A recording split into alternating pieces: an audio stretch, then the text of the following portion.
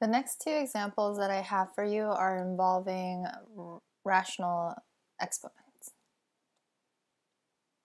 So they're radical expressions and equations that we're going to be working with.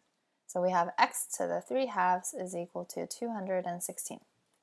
So what you're trying to do is isolate x, right? But since it's to the 3/2 power, what we can do is to use the power property, and since it's 3/2 and you want to make it 1, we multiply, or we take to the 2/3 power. Okay, so that 3/2 times its reciprocal is 1, so we just get x left. And then we have 216 to the 2/3, but I mean you can do it on a calculator, but 216 is 6 to the 3rd power.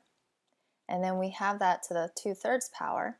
So since we have exponent to the exponent, we multiply the values. So we get 6 squared, which is 36.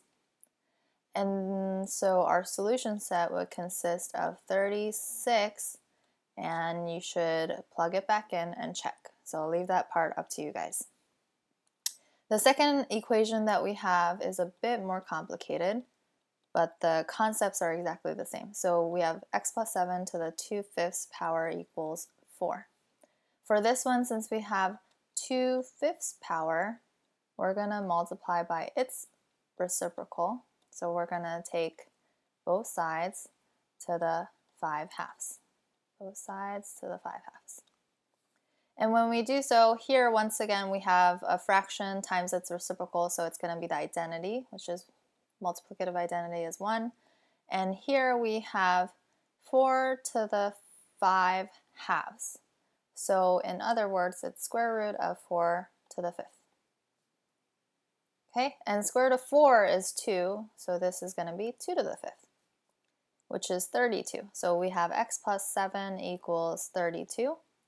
And our final step is going to be subtract 7 from both sides.